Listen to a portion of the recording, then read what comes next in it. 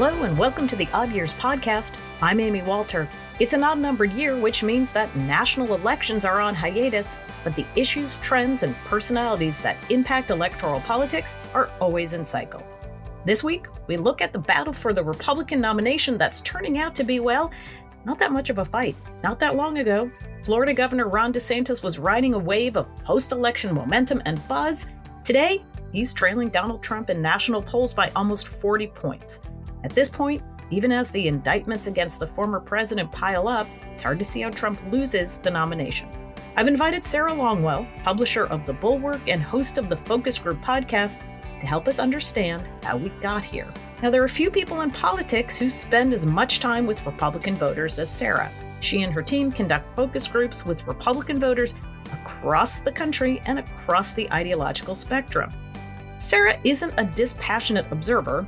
She was one of the founders of the Republican Accountability Project, an organization of other Never-Trump Republicans dedicated to defeating the former Republican president. But she's a serious strategist who wants to understand what makes Republican voters tick and how they are processing this moment. She doesn't hold these focus groups to try and convince or influence the participants.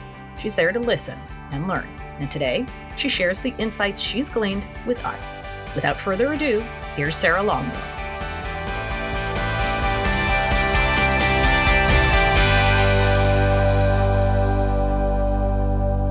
Hello, Sarah Longwell. Hey, how you doing? I am good. This is fun that now I get to be the one interviewing you. I know, I'm so excited. I've been looking forward to for weeks. I want to start you with the focus groups, of which you conduct many, especially among Republican voters, Republican primary voters. So help us understand what these voters are telling you now about Donald Trump, about the Republican primary, and how different it is now than it was, say, at the end or close to the end of 2022. What changed? Well, the biggest thing that changed is that at the end of 2022, there was the big Ron DeSantis boomlet. In the focus groups, we would have whole groups all the time who wanted Ron DeSantis to be the nominee. In fact, it was so complete and total, the interest in Ron DeSantis, that we actually started screening for sort of high favorability of Trump to find the Trump voters. And that's completely reversed. And what do you mean by completely reversed? Well, the majority of the groups now, they want Trump to be the nominee. I think that there's a bunch of things going on. So when people talked about DeSantis in the beginning, they were talking a pretty similar way. But the way that they described DeSantis was Trump without the baggage. Mm-hmm. And the big opportunity for DeSantis, the thing they liked about him so much is that they thought he could win over swing voters, that he was electable. And at the time, electability, I mean, you know, Republican voters, when they talk about Biden, they talk about the Democrats, the level of sort of catastrophe that they believe the country is currently experiencing is extremely high. I mean, people talk about us being in an economic situation that's worse than the Great Depression and a lot of economic concerns, a lot of concerns about Biden and his sort of mental fitness. And so beating Biden, there's this idea too with Biden and his mental acuity. There's also this idea that there are people behind the scenes that are really running things. So there's this nameless, faceless cabal that are running things that people feel very threatened by. And so beating Biden is extremely important to them. And that's where they saw Ron DeSantis. People had so many funny things where they would say, you know, DeSantis, he was Trump without the baggage, but he was Trump with a mute button. He was Trump not on steroids. Not on steroids was one of my favorite ones. And they just, over time, two things happened where I saw the switch. So there was the first indictment, but the first indictment corresponded with DeSantis's first real public missteps. This was when the Stormy Daniels was the first indictment. We may be losing track. There's been a bunch of them. But when the first indictment came down, there was this phenomenon that I've seen now with the impeachments and everything else, the rally round Trump effect occurred. I just saw the voters kind of coming to Trump's defense. This is people trying to get him. This is a corrupt DA in New York, that kind of thing. But also DeSantis he talked about Ukraine as a territorial dispute, which much aligning himself with sort of Trump's foreign policy. But then he got yelled at by establishment Republicans and he walked it back. And for a guy who has really said, like, I'm a fighter, I'm your guy, the kowtowing to the establishment, I think wore poorly for voters, but then attacking Trump. So he did this thing where he thought he was being cute on the Stormy Daniels thing. And he said, I think it's bad, the two-tier justice system, but I don't know anything about paying off porn stars. And so he takes this kind of side shot at Trump, and the Trump online apparatus just went after DeSantis for that. And then Trump himself also started attacking DeSantis, right? He also started ramping up what was then sort of nobody's better at this than Trump, but just smearing people without any fear that he could be going too far. He called him Meatball Ron, he's trying out his nicknames. So people are rallying around Trump while DeSantis takes his first punches.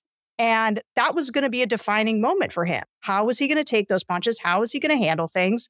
And the answer was poorly. And so it didn't take much at all for people to just go, Trump's fine. I mean, I really appreciate your point about he walked it back, because if you're going to be a fighter, and what makes Trump so unique is he's never going to back down, ever. In fact, I remember after the 2018 midterms, talking to a Republican who wasn't a big Trump backer, but I said, well, would things have been better had Jeb Bush been the president or President Scott Walker? Would you have done better in the midterms if the economy were the same? I mean, what did Donald Trump get you that Scott Walker wouldn't have? And he said, you know what? Scott Walker or the establishment, they wouldn't have gone to bat for Kavanaugh. They would have dropped him as soon as the press said that they didn't like him. The mainstream media said they didn't like Kavanaugh. He would have dropped Kavanaugh. He never would have gone all in on a lot of the tax policy. He would have been scared off by editorials and their friends in the establishment. So I think that's a very good point. Tell me about this too. I also thought that Trump's decision, not just to do the CNN town hall, but to come out looking basically unchanged from the way he was 2 years earlier was important. I mean, if DeSantis is going to be the younger, more nimble version of Trump didn't give him a whole lot of opportunities to prove that. Yeah, I mean, I spend a lot of time making sure that I don't do anything to hand it to Trump, because you don't got to hand it to Trump. But the one thing I'll give the guy is that people say Biden's old, but Trump's not that much younger. We just have to be honest. Trump seems younger. Yeah. And in that interview with Caitlin Collins, which the turn had sort of already happened with voters by the time we got there. Okay. But there's no doubt that Trump doing those kinds of things, DeSantis just is another way of comparing them. DeSantis has made the media, he just won't talk to them. He won't talk to mainstream media, right? He's and I think he's trying to change that now with his new shakeup or whatever. But his unwillingness to talk to the media is actually, it works against him, because people like seeing their guys stick it to the mainstream media. And so when he was there, kind of running a little roughshod over Caitlin Collins, and that was a mistake. I'll defend CNN's having him on, but the stacked audience of Trump supporters, that gave him all the juice he needed. And I think that a lot of people were mad at CNN. I think there was some misplaced anger, because I think really what people were reacting to was, oh God, he looks in perfectly good fighting form. We who are political observers, we see him bleeding out these weird truth social posts that are deranged and misspelled. And you're like, this guy's lost his mind. Then you see him do the CNN town hall. I felt this way that night. Oh man, he is going to be even harder to beat than I thought. Not just in a primary, but in a general election. I literally got a text from a Democrat saying that exact thing, Sarah, that night, saying he's as on message as he's ever been. So if you're DeSantis and you're, at least at the end of last year, we're making the case that maybe Trump's lost a little off his fastball and he's been sitting in Mar-a-Lago playing golf for 2 years and he doesn't really have it. Boy, that CNN experience disabused folks of that notion. So, Sarah, we seem to have a chicken and an egg question here, though, when it comes to Ron DeSantis. How much of the fact that Trump has been as successful as he's been in staying on top and continuing, it looks like, to consolidate Republicans, about the fact that Ron DeSantis is the wrong candidate or is not running a particularly strong campaign? Or is it that the message, we need somebody who can win, he can't win, or Donald Trump that is the wrong message, right? Is it a messenger problem or is it a message problem? Well, I think it's both. I mean, and let me tell you, so I was going back through my text messages recently and I was looking at a back and forth I was having with a Republican strategist who was like, you got to run to Trump's right.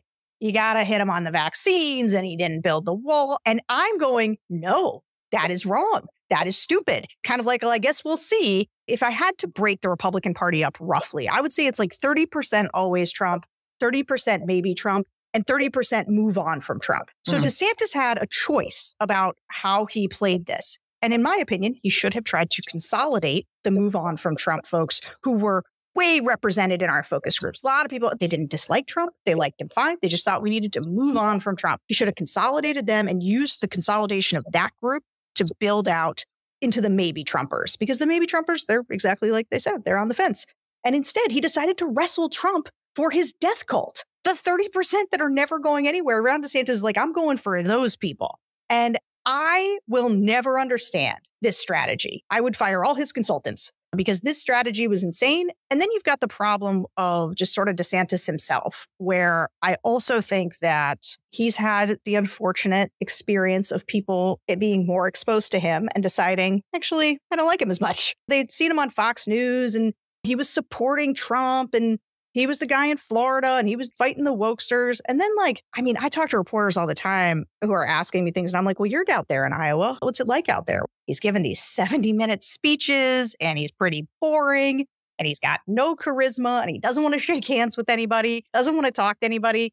And I had talked to some people who had known him from his governor's days, and they would tell stories about how, he would just stand in the corner and not talk to anybody. And they were always shorting DeSantis in terms of his capabilities in the presidential because they were like, he's such a weirdo. And I think people have seen more of that. That's coming up in your focus group, Sarah. Is this an inside the Beltway conversation, or for voters, they're not necessarily souring on DeSantis? It's just like you said, well, Trump, he's fine. I think he can do this. And also he's getting picked on because they don't want him to come back. It's the deep state and the media hate him and liberals hate him. So let's go get behind him. Yeah, you're right that I don't hear voters saying all the time, I think he's weird. They just have stopped liking him as much, right? They've just, so it's not that they have to articulate putting fingers. So it's not that. You know what they say about him? They're like, I like Ron DeSantis, but I don't think it's his time yet.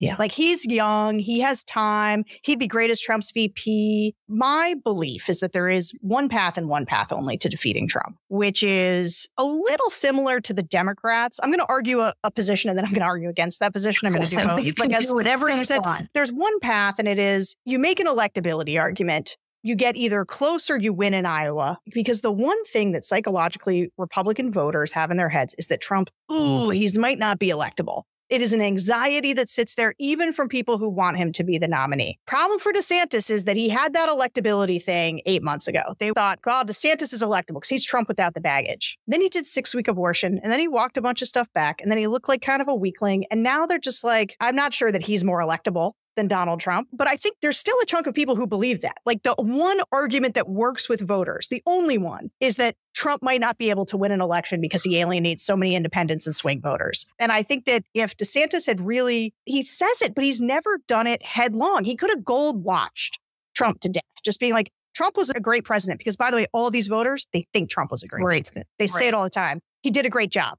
He was a great president. DeSantis should have acknowledged that and been like, and we need somebody who can really take the ball forward. We need someone who can win the election, but can continue to make America great again. If he wanted to run like Trump, he could have run that way, but he didn't. He did I'm not really going to take Trump on directly, but I am going to sign a 6-week abortion ban, which, by the way, is not actually that popular with a broad swath of GOP voters, of Republican voters. That's right. Underestimate this about Trump, about how much him being perceived as a social moderate actually helped him. And this is DeSantis hitting him over the gay stuff. It's a total misread. These non-college, secular working class voters, many of whom were Obama, Trump voters, they didn't care that Trump was married 3 times. They think that Mike Pence is a weirdo, too conservative, too snooty and judgmental with his evangelical religious stuff. They might even call themselves evangelicals, but they're not that kind of evangelical. Right. And so they were fine with Trump's social moderation. That was a boon for him. The fact that he's not hardcore on abortion works. It also works with Republican voters,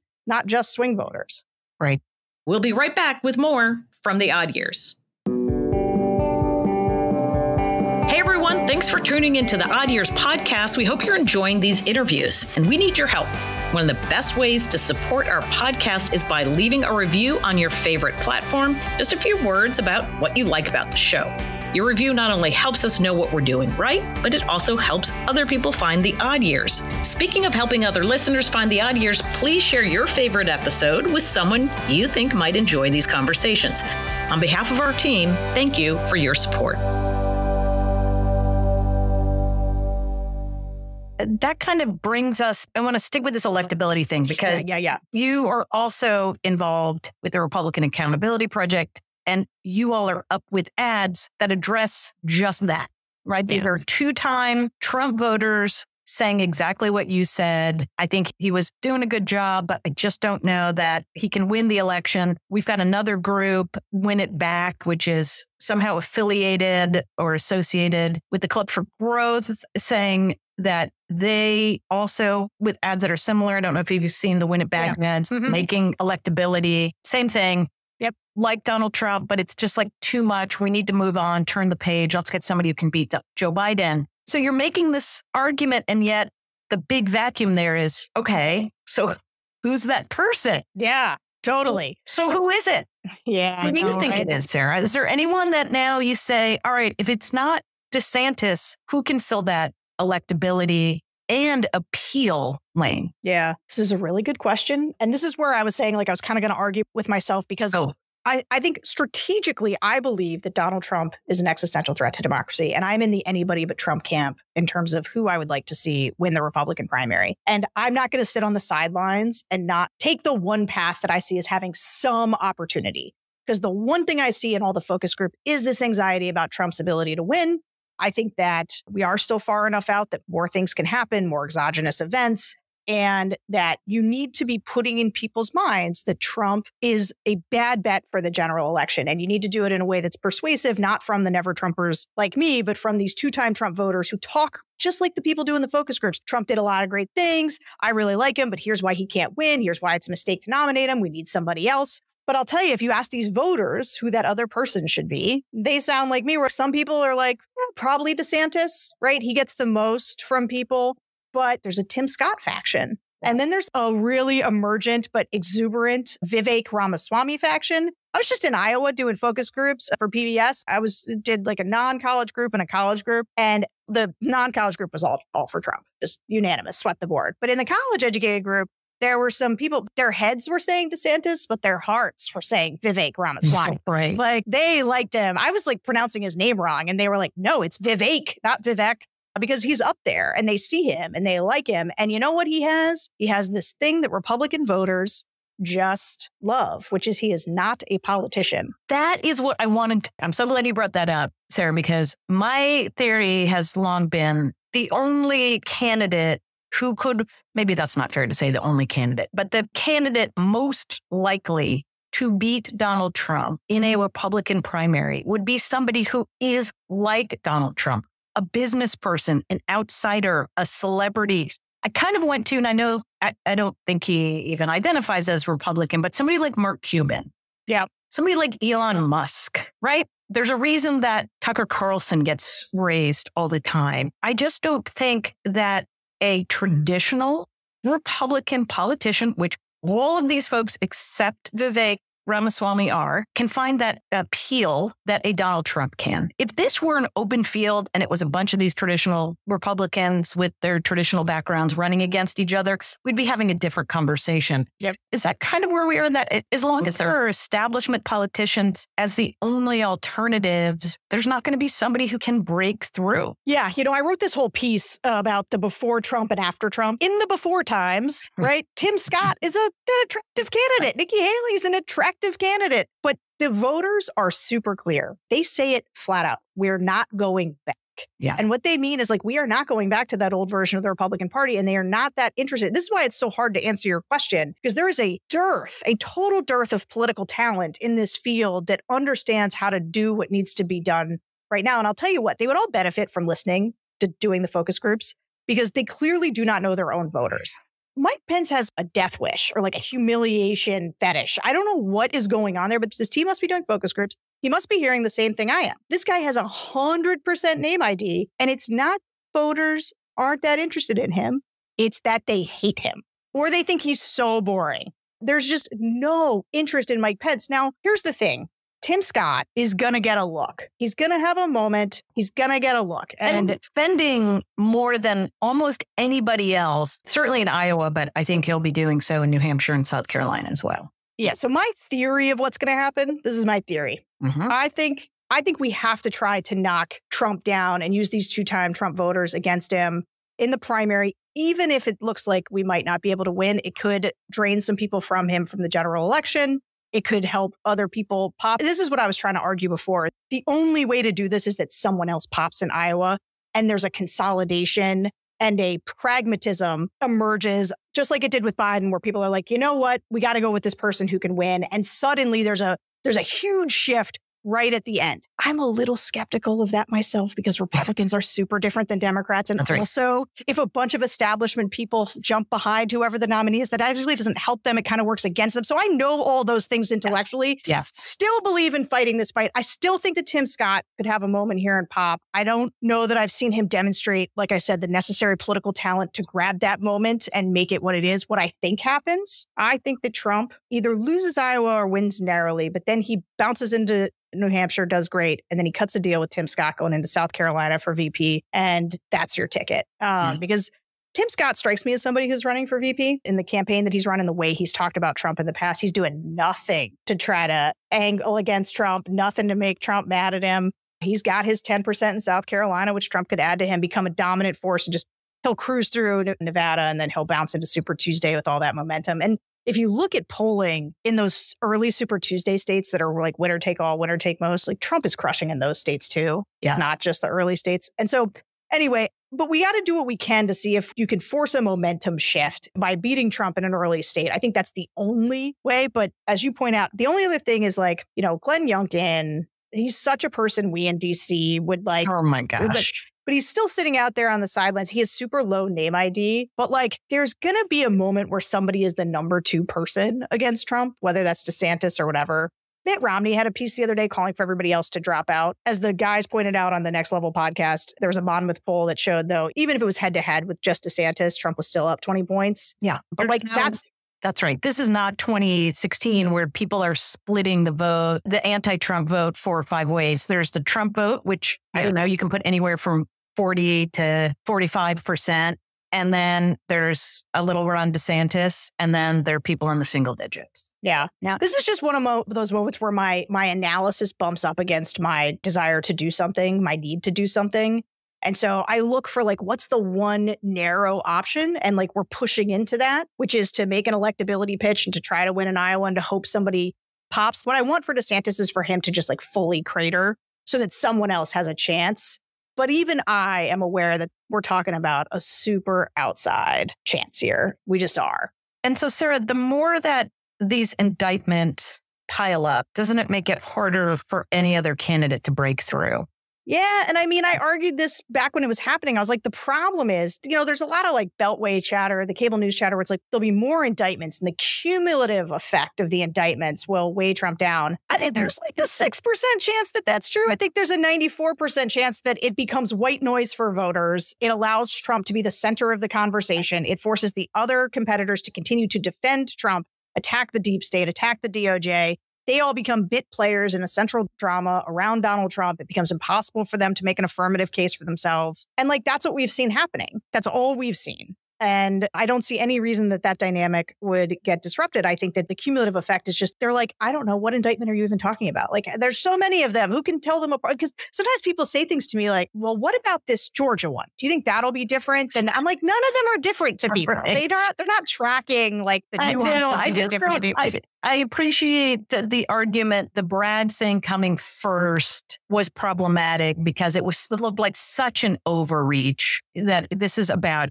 payoffs to a mistress versus, had the Mar-a-Lago documents case come first, maybe it'd be more serious. But to your point, I agree. Like, it is not about the individual cases. It is, they are taking things that for any other politician would have been a misdemeanor or would have been a deal they would have cut, or maybe they wouldn't have gone after this person. And they use every opportunity they can to go after Donald Trump. And it's not going to change when the Fulton County, Georgia case comes through. Well, boy, I don't know. That was about overturning the vote in Georgia. That's very different. Now I've changed my mind about whether I'll support Donald Trump. The going to the right issue, I think, is really important. A point that you brought up too, and that I've talked to probably some of the same people you have in the DeSantis orbit about the decision to go there. Seems to me they were doing two things. I'm curious your take. One was recognizing or assuming that because they had establishment donors, that those donors would stick around because they got the joke, right? Yeah. And they'd understand he's just doing this to win Trump voters. But what it ended up doing is saying to establishment donors, wait a minute, I didn't sign up for this. I signed up to get a normie Republican like we used to have, or at least somebody who's like Trump, some of the stuff I like about Trump, but can actually win. But you kind of went over the top here with Disney and the woke attacks and the 6-week abortion ban. And the other is their argument being that you have to win over conservative Republicans. And those are the voters that even Donald Trump acknowledges are motivated by things like trans issues more than taxes or the economy. Curious to get your take on both of those things. Obviously, it wasn't a slam dunk how DeSantis could run this campaign, right? Because the base wants a lot of red meat. And I actually think that DeSantis is doing a little more policy in these speeches, actually, than people realize, and that it's actually working against him in Iowa. Like, I think there's a decent chunk of policy. That's why they're 70 minutes long. And I think voters are kind of like, I'm bored. You know, give me something more fun. Look, I think DeSantis ultimately had to be a different person. Donald Trump, again, don't want to give him any credit here, but like, he is charismatic. He does understand people. He knows how to connect with them. He knows how to put on a show. I mean, the number of voters that I listen to in the focus groups who kind of say like, well, I wasn't really interested in politics until Donald Trump came along. And like, then it was fun and interesting. Or like, I never cared about politics till Trump and now I care. What they mean is it's not boring anymore. No one's trying to talk to me about like boring policy stuff. Like he was putting on a show and I liked it. And I think DeSantis just doesn't know how to do that. And the other thing, there's just a lot of misreads about what made Trump successful. The DeSantis seemed like they got the hate right. DeSantis is going to attack these people, like, and you got to like ship migrants to Martha's Vineyard. You gotta do these stunts. You gotta make sure people know what a son of a bitch you are. DeSantis, though, does not know how to have joy in his stuff. The thing about Trump, there's a red Solo cup effect, right? People want to go to his rallies and drink beer, and it's like a show, and they find Trump fun and funny. And Trump, I find him repellent. But those voters find him funny and charismatic in a way that DeSantis just doesn't bring to the table. Mm. And I think that's why the electability thing is falling sort of short, is that I think there's a chunk of voters, the move on from Trumpers, who care about electability. And then there's a bunch of people who are like, this is more fun than politics ever was. I want to go back to when this was fun. I want to give this guy another shot. I want him to show them up. That's the other problem with the electability argument, by the way, is that like there's a 70% of the Republican Party who does not think Trump lost the last election. And so to be like, we need someone who can win, they're like, Trump won. Right. And even if you don't like the poll, don't trust the polls, don't trust what happened in the last election, the polling shows that the race is really close between Biden and Trump. So it's hard to make the argument, even to donors, that, well, Trump can't win. The Odd Years is brought to you by the Cook Political Report team. It's our way of sharing the questions we love to ask and the conversations we enjoy having behind the scenes. If you'd like to explore more of what we have to offer, consider subscribing at cookpolitical.com/subscribe. Odd Years listeners can use the discount code ODD10, the number 10 that is, to save 10% on any subscription. This offer is available only to new subscribers.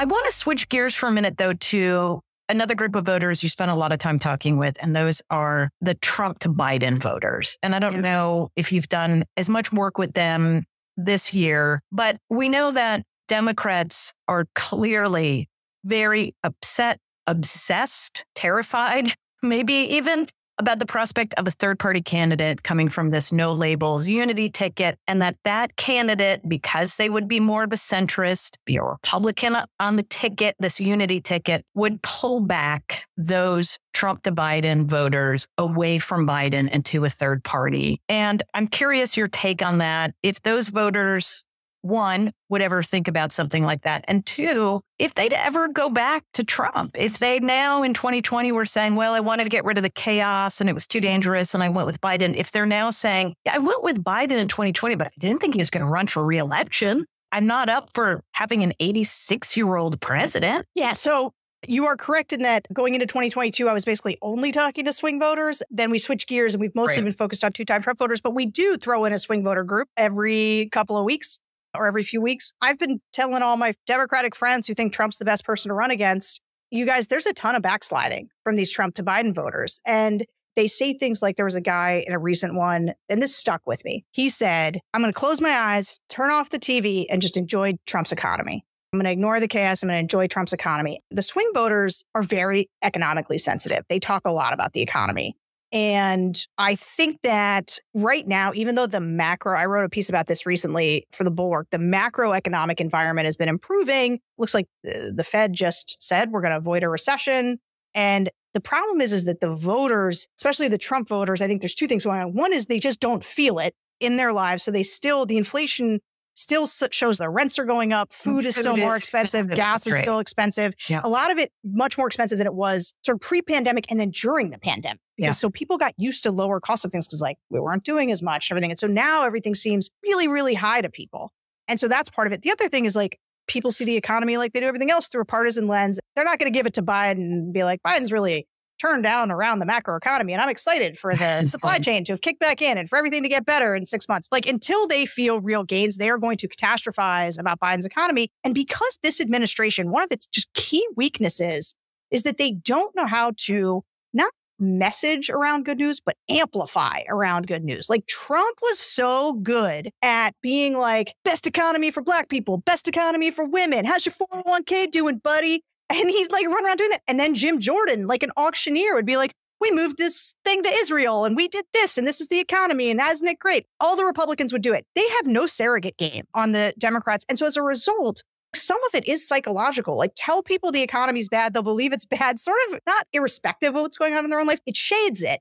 And I think that rather than really amping up the good news here, and Democrats are so much less likely to do that, right? They're like, well, if people aren't feeling it, we don't want to tell people something that's not their lived experience. And I'm like, sure, but also like, you got to get in the messaging game here, guys. And so I think that's part of the reason there's a lot of backsliding. Biden's age is also a big problem. And then you bring up the no labels thing. The no labels thing, I think, is a real threat. I have been somebody who, like, my heart has chased the third party thing a little bit back when because I was a Republican and I didn't want to vote for, I've been on the same journey that I take a lot of these voters on now. But I just had to get comfortable voting for Democrats because I ran the third party stuff down. You reelect Trump every time. Well, there are just more soft Biden voters who are voting more against Trump than for Biden. And they're kind of these like double doubters. There's this guy, Doug Sosnick, and it's coined them the double doubters. And when I saw that, I was like, that's exactly it. I wish I had come up with that. Because that's what I hear in the focus groups is people who don't like Trump.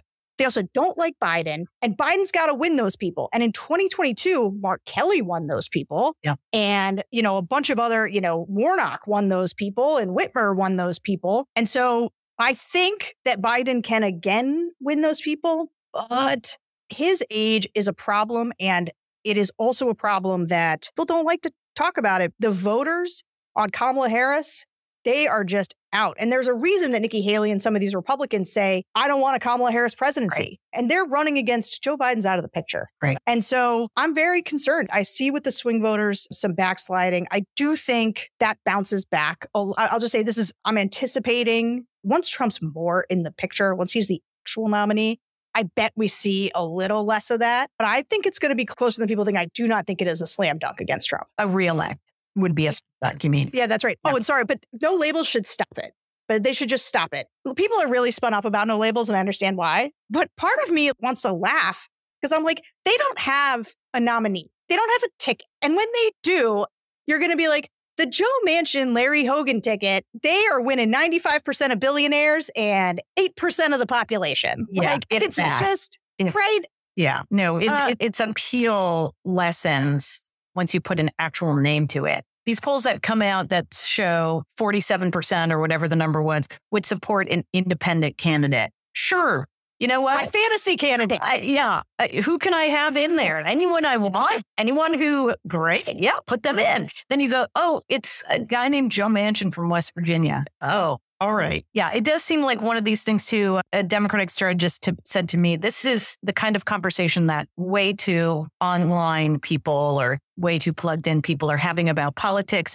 It's the equivalent of buying the expansion pack in a board game. You know, you've played a board game so many times and you're kind of bored with it. So you need something else to keep you occupied, because we know a Trump versus Biden, what this is going to look like, how close it's going to be. We know what the issues are going to be, right? I mean, as you point out, other things are going to happen, but we have pretty good sense of what this is going to ultimately look like with a rematch. Can I ask you a question about that? Because this is the thing, right? I do think that just for poor Beltway reporters and poor political reporters and horse race talkers and the cable stations, like, this is going to be a brutal stretch if this stays like this, right? You got like Biden is just presidenting and low key and old and not doing much against, okay, Trump was exciting the first time, but like this primary is not that exciting. And also it's a rematch. Like, but my question for you is, you've watched a lot of elections closely. And my sense is that as much as I want there to be a shift because of an exogenous event, when somebody's up by 30 points, how often do you see that flip? Yeah. You mean that the candidate like Trump loses a primary? That you have a steady 30-point lead for a long time, and then like things just implode. Like, how often have you seen that? Exactly. Never. And I was trying to go back to, people say, well, remember John McCain came back and John Kerry. Well, they came back. They were front runners who slid, and who you could argue, and that was the case, that, really their campaigns were ill-suited. They hadn't really found their groove, but they started the race as a front runner. They fell back. They came back. Versus starting the race as someone who was well-positioned or well-discussed, Tim Pawlenty, and who else falls into that category? Scott Walker, although at least in points he was leading in. Yeah, true. Right? Maybe Jeb a little bit? He too was leading. Like, I've never seen anybody, the only other person that we can make that case for is the Hillary Clinton, Barack Obama in 2000. Mm-hmm. So at this point, I was looking up at Des Moines Register poll. I mean, man, even by November,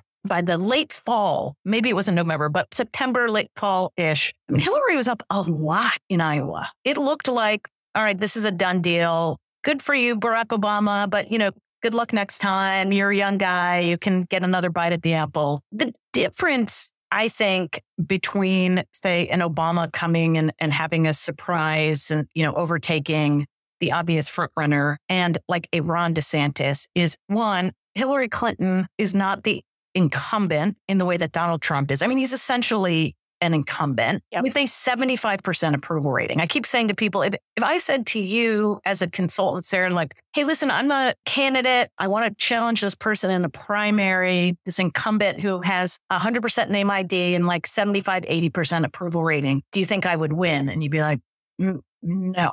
Yeah. Right? So how do you do that? The only way you do that is, as Obama did, which is create basically an alternative movement. He understood what his appeal was. The other thing that was different was we're living just in such a different time now. I mean, I even think about, this was pre-Twitter and pre all of this stuff. You could afford maybe to, he certainly had the stories written about him about, is Obama really going to make it? Is Hillary running away with it? But it wasn't quite as insistent as it is now and constantly in the background. But I just think there was something about Obama that you could see there as, here's his skill set. Maybe it's too soon.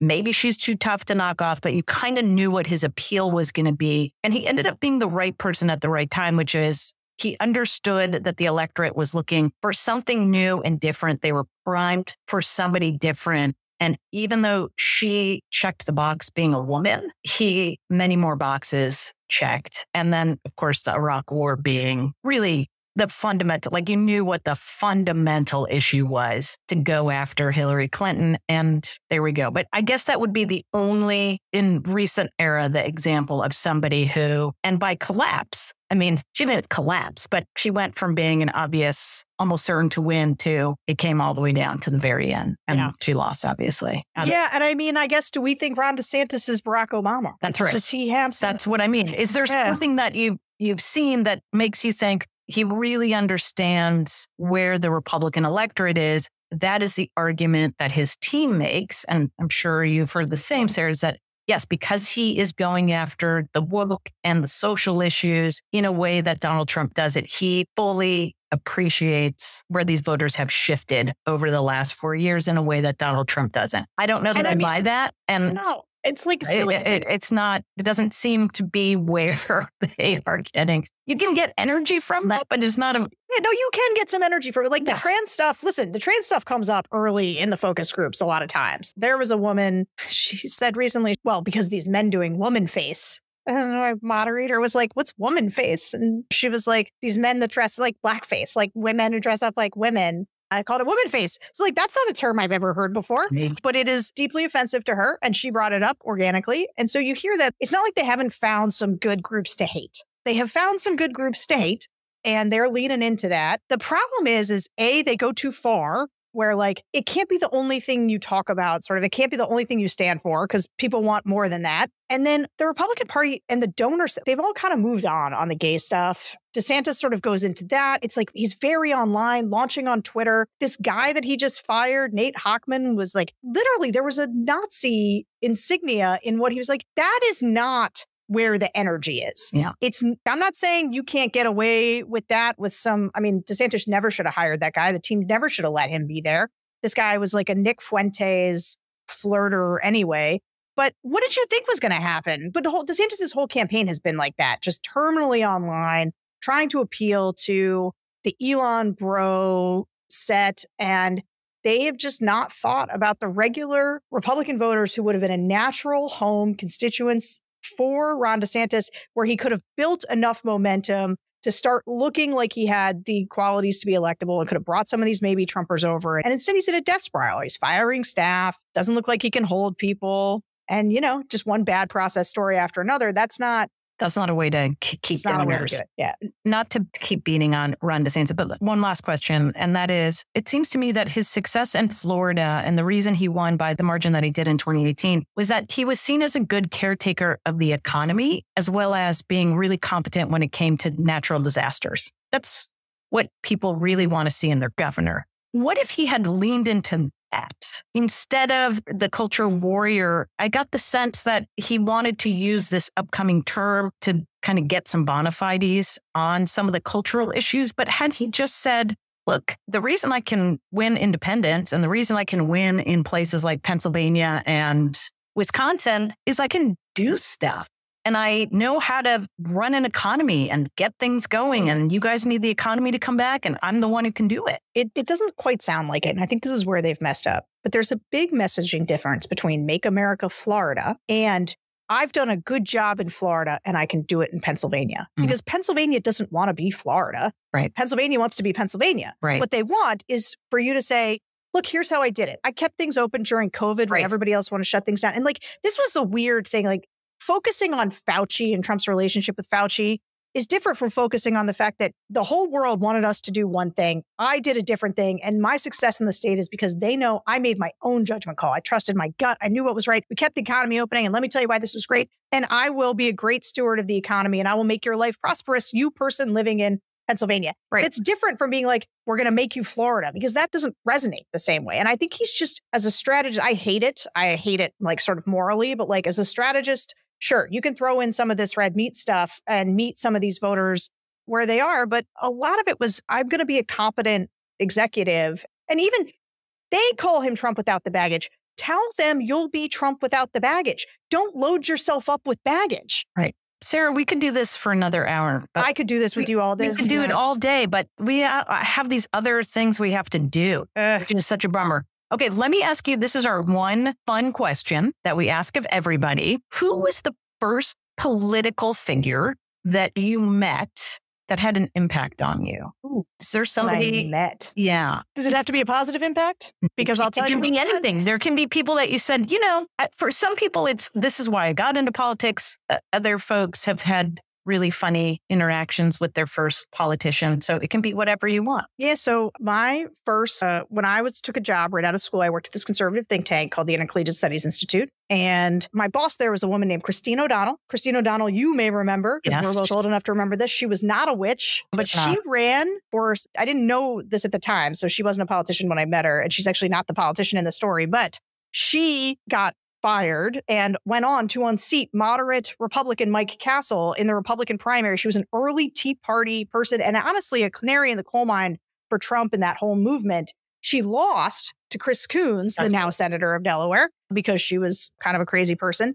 And that led me to get her job. Well, so I got her job when she got fired at this place. And the first thing that I had to do is they were publishing Rick Santorum's book, It Takes a Family. And my job as the junior comms person was to accompany him to his events, stand with the gay protesters and talk to the, media and carry books. I was just a Sherpa kid, but I was also not quite out to my parents, but getting there. It was 2005. Gay marriage was the thing. Rick Santorum, everywhere he went, he was being asked about his comments equating homosexuality and bestiality. And it was a wild time to be walking around with Rick Santorum. And one day I was at an event with him and there was two women there with their tween daughter. And she was holding up a sign toward the road. They were protesting and the kid's sign said, "My two moms take me bowling." And I said, you know what? I'm not going to do this job anymore.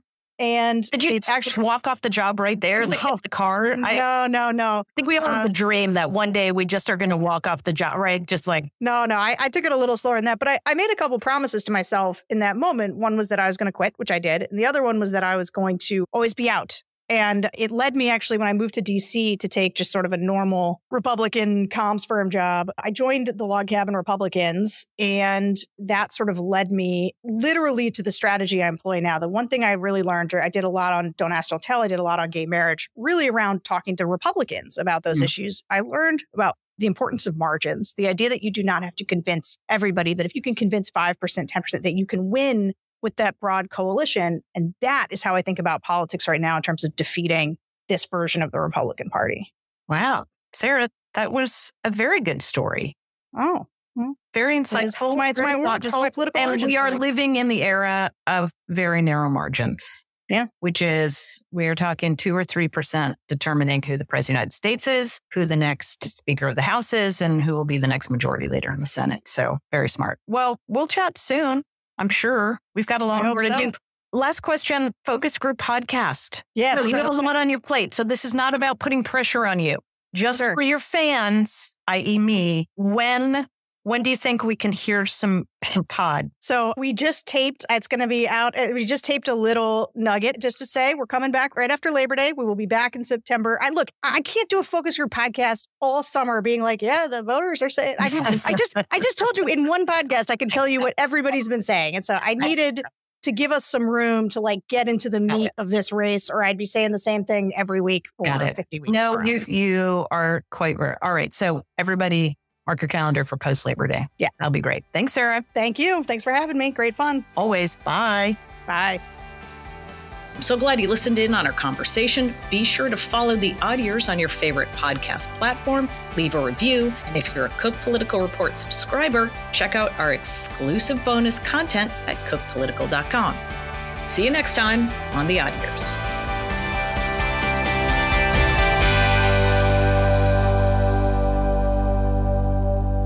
The Odd Years is brought to you by the Cook Political Report and is produced by Allie Flynn, Catherine Ham, and Kate Whitaker.